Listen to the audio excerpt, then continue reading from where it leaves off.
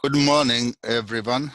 I'm here in Cork, in Ireland. I'm at the University College Cork, but it's early morning, so I'm not yet there, but I will go there later today.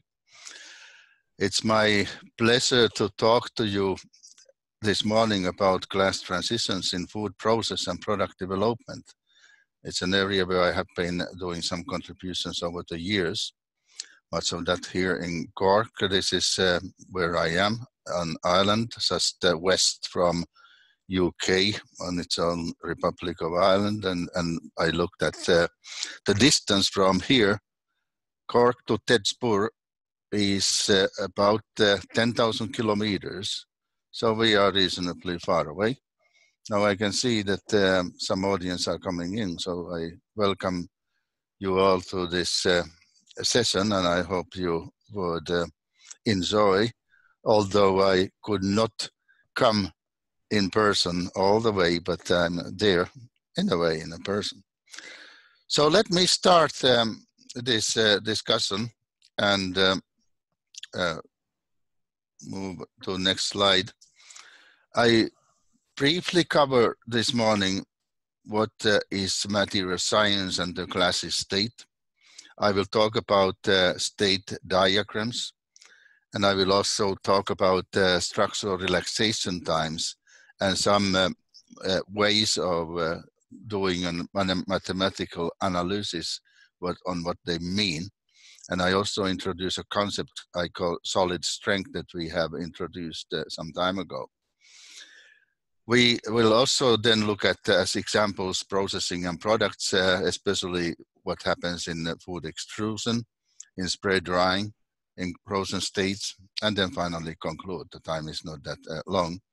This is where I am located in Cork. This is our food science and technology building. So this slide here now tells you a little bit about history, and I have included here some aspects about food technologies and food engineering, and also the material science. So if we look at the processes and needs of understanding materials, we can start far away from years, decades, thousands of years ago, when drying of foods was recognized as a method that people could keep the food quite stable over a period that was needed. But then not really before the end of 18th century, there was equipment coming where food could be industrially processed to the dry state. And in the end, 100 years later, we could first see freezing coming on board, though that became then an industrial process not much more than 100 years ago, which is now established well. Freeze drying as well, about 60, 70 years ago, started to be a technology, and about 50 years ago, introduction of freeze-dried coffees. At the same time, people could look at also what is the solids contribution to chemical activity of foods. And people recognize that the materials are not fully crystalline. They are non-crystalline substances, and people knew about the amorphous state, but not much before the end of 80s, glass transition was really coming on board, and people started to look at in detail what glass transition actually means in terms of processing food and stabilizing foods. Of course, Hadi Levine and Louis Slade, who are colleagues working on this area a little bit longer than myself, perhaps, but they published a lot of interviews and literature reviews on the importance of water relations and glass transitions in foods. So the whole area nowadays we look at as food material science. We look at structure, function, properties, and we look at also not only functionality in the foods and the technological characteristics, but we also look at delivery properties. What can be achieved when we understand the material state, and we have come from dried foods to frozen foods, intermediate foods, and delivery systems on the way. The glass transition as such was well known decades and maybe hundreds of years ago, but there was a professor in Stanford University in the 1920s, 30s, Professor Parks, who introduced a lot of basic ideas on how biological and organic glasses form and how they behave. So I have taken his data here just to emphasize that if we look at a non-crystalline structure, we would have many problems in that we don't well understand how these materials exactly change from one state to another one, but we would certainly find changes in heat capacity, thermal expansion coefficient, dielectric properties, and mechanical properties such as the viscosity. These are typical properties of glass. Sugar classes have been looked at quite a lot. If we look at amorphous sugar, non-crystalline sugar, that is what we often find in many confectionery products. We can obtain that by just quench cooling, melting crystalline sugar, and then we can even spin it to get sugar floss or cotton candy. And we can also melt a material in extrusion to get formed materials. We can mill a material, and that introduces some problems in many cases because the milling may breaks crystals, and that leads also to an increased quantity of amorphous sugar. Then drying processes are well known to produce particles. Particles need to be solid.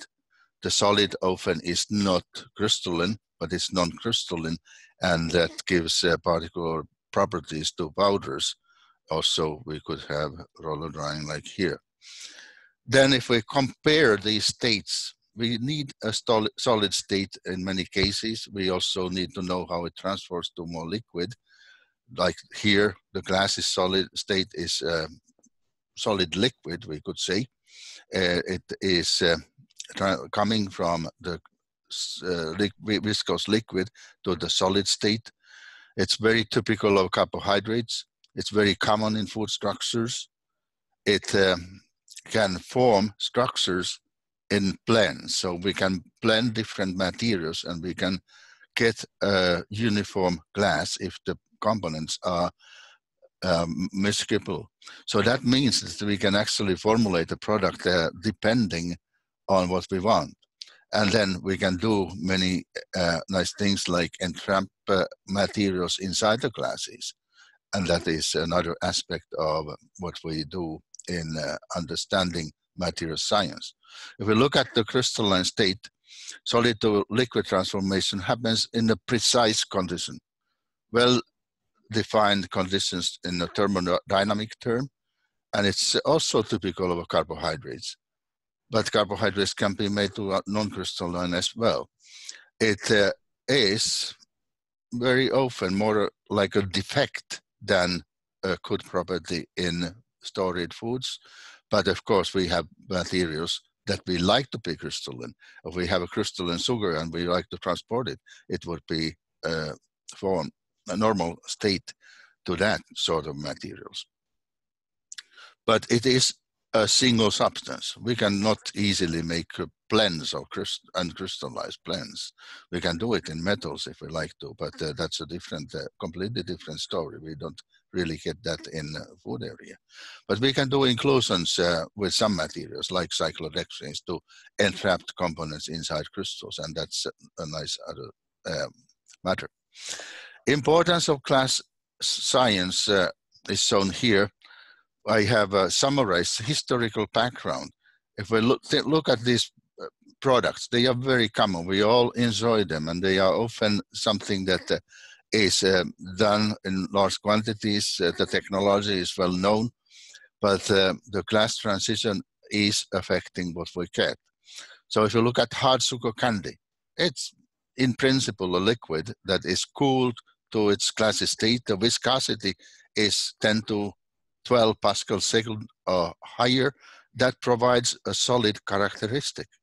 Then if we look at what happens above that, we can find a lot of defects that we have studied. And that relates to powders. If we think about a powder, I said it has to be a solid particle. If it's not a solid particle, it will not flow. It gets sticky and it gets into the liquid.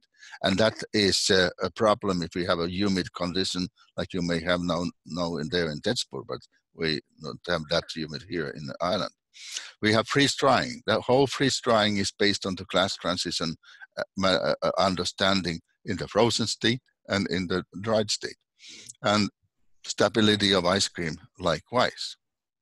So these are things that were also recognized well by Harry Levin and Louis Lade, who I introduced earlier. They are here with one of my friends, Ted Labuse, and Ted has been contributing to water activity, as you may know, and Harry and Louis, this is Louis Lade, and this is Harry Levin. They worked on the Rinse and Meisel theory, mainly on stars, because that relates to the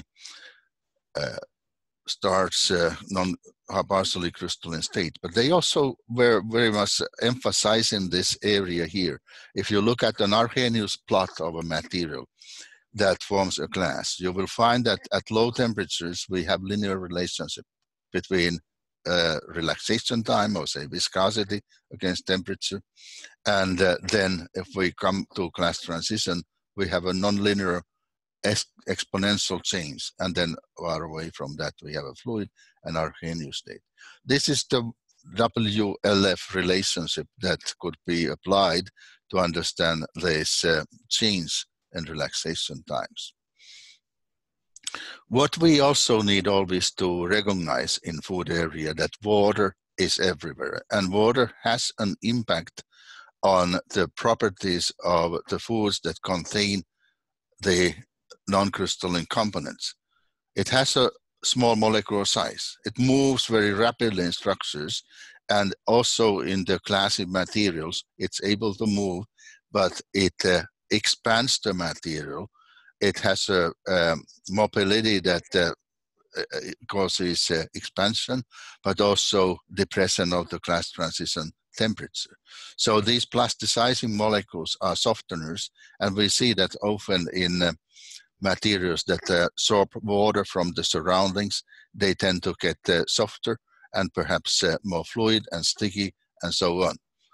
And we need to know the water activity and the water relationships in materials to understand really what's going on in many foods. And that is shown here. First, if we look at this diagram here. Now, this is the state diagram of sucrose. We worked quite hard about 30 years ago to get these transitions exactly where they are. That means melting of water in a frozen state, but also how the glass forms and how the ice is maximally created in and embedded in a frozen material. And based on that information, we could find that there is a frozen state glass transition that relates to maximally freeze concentrated material. We find that the melting temperature for ice, that is concentration independent as well. And then if we have no ice, we have this water content dependence of the glass transition against the water content. Glass transition of water happens around at minus 135 Celsius. So that's easily formed in cold conditions. Drop a tiny droplet of water in liquid nitrogen, you can get glassy water by quench cooling. And then this is dry sugar, about 70 degrees. So that explains that we can keep a material fairly stable here. If we exceed the glass transition, we can get the crystallization as an example. Crystallization happens because if we look at thermodynamic properties, we can plot here Gibbs energy and say, what is the relationship of Gibbs energy against temperature? If we have a material that is liquid, like molten sucrose, we actually have to cool it to below the equilibrium melting temperature of the liquid, but it doesn't crystallize, so it continues as a liquid, and it gives energy states higher than the crystalline equilibrium state. So the more far away from that we are, the bigger is the driving force, the delta C. And if conditions allow, like above glass transition, there's mobility and we see crystallization. If we are below the glass transition, we have immobile molecules. They are immobilized in the glassy structure, and it does not then crystallize easily. These state diagrams developed over the years. I have shown here one that is the result of undergraduate studies of Don Rasmussen in the 1960s, and he's still active professor in Clemson University in America. Felix Franks was working quite a lot. You may have seen the name of Felix Franks. He was the research director a long time at Unilever and then entrepreneur himself, making many contributions in the pharmaceutical and fish frying areas. But he, in the 1970s, was also working on this, and there are a number of papers on those. He was introducing the concept to Harry Levin and was late as well. And he passed away a couple of years ago. This is Harry Levin and Louis Lade state diagram. And this next here is something we have contributed beyond. We have here shown what may be important in food processing. If you look at this diagram here, it's differential scanning calorimeter data on how classes may behave. And we have always history-dependent transition. And the behavior means that we always can have a difference in the molecular assembly, and that reflects the thermodynamic results of measurements. But if we are here in the main diagram looking at volume or enthalpy or entropy about the class transition, we have a long range of temperatures where the relaxation times are going to be more and more rapid. So if we look at glass transition, that's where the molecules freeze into the glassy state and we don't really see mobility. So translational mobility is stopped. Then if we go to some degree above the, like 20 degrees here, about the glass transition, the relaxation times dramatically decrease. And we could do another ISO state of relaxation times, and we can see there are ISO states where we have relative relaxation time about equal. So we can see what is the relationship of water plasticization and thermoplasticization. So we can use these fractional relaxation times in the food area. And then if we look at how to get them, these are some methods we use. Mechanical relaxation. Many foods are powders, so it's difficult to cut a piece of glass to a mechanical measurement. But we can introduce a powder inside a pocket that is magnetal and then fix that into a probe where we can have that inside a measuring chamber to control the humidity or control the temperature and do a dynamic run and find relaxation times. The same we can do with this, which is electrodes, and we apply voltage that is changing in a sinusoidal way. And then we can say, again, get the relaxation time from the frequency relationship. If we then apply these relaxation times, we have often in the literature a number of different ways to handle them. This is William Slander, very coming from their publication 1956, saying that constant C1 and C2 are needed and the temperature difference to class transition. Now we are about the class transition. This is another plot of class transition. So we are above here, and above that we have a exponentially changing relaxation time, which is ratio here, and this could be also viscosity. The same we can do with the so-called VTF model, and that is actually shown here that they are related. You can you can do both, but take into account some conversations in mathematical models. We may also like to know what is the relationship of the relaxation time to real time. So what happens in real time? I put here some data from Judson King's group. He was professor in Berkeley, California, and he did quite a lot of very slow studies to find viscosities for different sugars at low temperatures, because they had a big interest in the frozen state for freeze-drying problems. If we look at this diagram, then I have put here a glass transition curve and also the real-time observations. The relationship here is shown as a Deborah number. If we look at, for example, that we have a problem in spray drying or particles sticking together, we may see that that happens at the contact time where that is about decreased to about 10 seconds in reality, but the relaxation time would be 100 of the second. So that relationship seems to be quite applicable and useful. This is the WLF relationship. This is a complex picture, because what we are saying here is that this equation actually gives you these all curves, depending what you assign as C1 and C2, if it's minus or plus. This one here, the red one, is what we know as the so-called universal WLF relationship. But I have, with my group, shown that it's not really that. It's not working well. The more important is the green one that is using the same relationship, but the constants are not the universal. And we can identify here a range where actually foods tend to be in terms of storage, processing, and so on. So we have an interest to understand how we can manipulate composition, how we can manipulate conditions to such that we obtain structures and properties and stability that is required.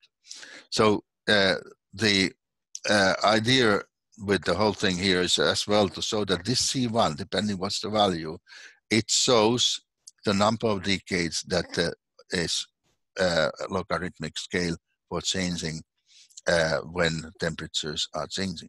And then the C2 gives the infinity point. This applies well if we look at this one. Now I have here structural relaxation times for non-crystalline lactose. And we looked at how does it crystallize. And we measured times for months in crystallization condition. And we saw that a few minutes to months are about the same as the relaxation times. And we find that these would be here according to the Deborah number.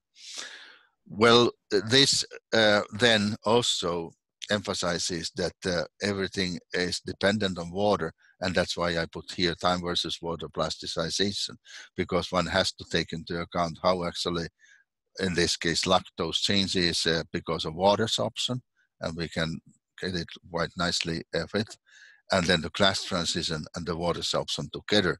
So we can identify a zone where dairy powders, for example, are stable and they can be manufactured in that stable state. But if we exceed the critical values, then we have a problem. Stickiness, crystallization of lactose, and so on. So to the final slides, then I will introduce some concepts that are important in the processing and product development. If we look at the extrusion, what we'll see here is an extrusion giving out a buffing of a cereal starch-based material. What happens here is that the melt is made into the barrel. It's taken to the expansion. Expansion happens because there's water expanding. It forms the structure that becomes porous, but at the same time, the vapor goes out, the material dries, and it also cools, which means that it sits as a glass. That the glass is the porous membranes, and you may have a textural experience when you eat it as a crispy snack. We can make it into film as well. This is just a sugar film coming from extruder, and this is pasta, well-known example of extrusion. And we can do breakfast cereals. We can do the paper candies. This is just sugar candy made into seeds. And the idea basically is to form different types of materials depending on the level of plasticization and level of expansion. So we produce something similar to plastics from food materials. So this is in terms of the class transition property. So we have here a state diagram for starch. It's heated to melted state where the most amylopectin amylose mainly melts, and then rapid cooling occurs through the dye to the classic state. Then if we look at what is the present state, we are able to form this. What would you say is that this process extrusion gives somewhat random formation of a three-dimensional structure. If we then transfer this information to what we know as 3D printers, we can get to these, which are amorphous sugar printed to all kind of fancy structures. So the difference there is really that a 3D printer can have a computer control for flow, while this is random, and then you settle it to a solid. Spray drying is well established. I show this to show the history. This was the first patent of spray drying from 1872, showing that you can dry liquid droplets to a solid state if they contain drying particles. And then that is in 2013 a new factory in New Zealand producing 30,000 kilograms of milk powder in an hour. That's a huge quantity from about 300,000 liters of milk. So if we look at this process, there's a lot of empirical relationships that have been taken on board to make a product through the chamber and subsequent fluidized bed and then to the powder form. In big quantities, well understood material. But this is not what you see often. This is the way the particles behave. And that is saying that if you have a concentrate, you have a fluid that needs to go through the drying process in conditions that do not result in stickiness on the wall, and you at the end get a powder that is solid. So one has to look at the temperature water content relationships in the formulation. If the formulation fails, the product fails. And that is often because the glass state can not be obtained. This is for lactose. We can see there's some drying of particles and cooling of particles when they get semi-dry. Towards the end of drying, maybe at the fluidized bed, they do not have that much stickiness any longer, but they need to be dried to the final state and then cooled to the glassy state of the main component, here being lactose. The proteins do not cause that much stickiness. Again, in state diagram form, this is the process. This is lactose state diagram. Evaporation through the dryer to the cooling, and the powder comes out. So fairly simple, but not systematically known until recent times. If we put another formulation made of fructose, we cannot do it because these transitions are so low. Glass transition of fructose at only 5 degrees. So if you try to produce a powder from fruit juice, it's not going to work. And that is because this fructose and glucose don't stay as solid at normal conditions, especially with some water. If we put some maltodextrin there, we will see that there is much higher glass transition, and we mix them together and may be successful. Freeze drying of coffee also became a product, in 1960s, and that included a lot of studies on the collapse and so on, which we now understand why that happens, and also frozen state stability of products. So in freeze drying, one also can play with understanding the material properties to get the proper materials. And this is what we did to understand that better with Professor Marcus Carrel. He used to work at MIT, and then we together worked on this area, and we introduced this state diagram of sucrose, where we explained all these material properties below that affect the frozen state characteristics of foods. And if we look at what happens in freeze drying, we could use the same diagram here for lactose and see that we could freeze milk and take it to the freeze dryer, and then we allow it to sublimate, keeping the material in the glassy state throughout. And we get a nice porous material that is like the solution with no water. And again, we can look at these transitions, especially the TM prime for freeze drying, and we can see that if we mix the materials or we formulate it, we can manipulate how the conditions of freeze drying would fit the product. In recent times, we were interested in understanding what happens about the class transition and how composition can be used to manipulate the end result. So we introduced a WLF-based concept of solid strength.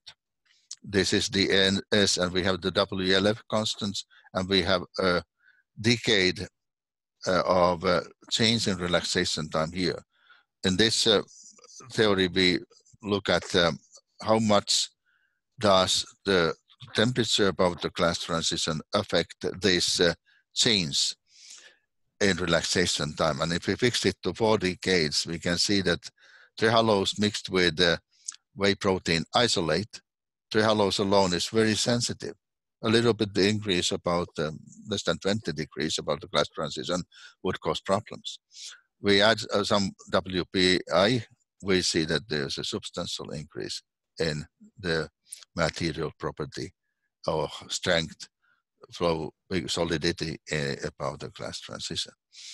We also, in that regard, need to know the effect of water, and we have plotted that there with some different water contents for lactose and lactose WPI mixtures. And we see that the more water we have, the more problems we may create in the product. And that is summarized here. If we look at trehalose and WPI, or trehalose and maltodextrin mixtures, we could do some comparison. So these blue lines here are showing what is the strength number. And then the class transition is the cut here. And if we look at the increase in molecular size, we can see that that the class transition goes up. But if we increase the strength, we can extend the behavior as we like about the class transition. The more we have this high polymer weight, the bigger seems the strength be. So the strength explains the broadness of the class transition. It also has a time factor, the relaxation time effect that we see in processes like extrusion, drying, and so on. We manipulate that by composition and water content, and we would often assume that the glassy state is needed in the storage, but in processing we need to have processes about the class transition. So finally I come to the conclusions, and I emphasize here a few points. First, that the food performance in processing requires good knowledge on the material and water relationships. The state diagrams I introduced, they are essential to understand many processes. Some of here are freezing, drying, and extrusion, but many others as well. And the stability of the materials as well. The structural relaxation time and this strength concept, they provide quantitative material-specific data that are useful in more deep formulation science and more deep processing mapping of products. And then the strength complements what we knew about the glass transition, but the relaxation times are essential part of that to formulation, processing, and storage limits of foods. So this is a few of my recent students who have contributed to this data. Professor Pampang Nurhadi from Indonesia, Fang Hui Fan from China, Aaron Lim from Malaysia, Valentin Majdanuk from Ukraine, and Larissa Bodes is from Thailand originally. So thank you very much for your attention. I hope you enjoyed and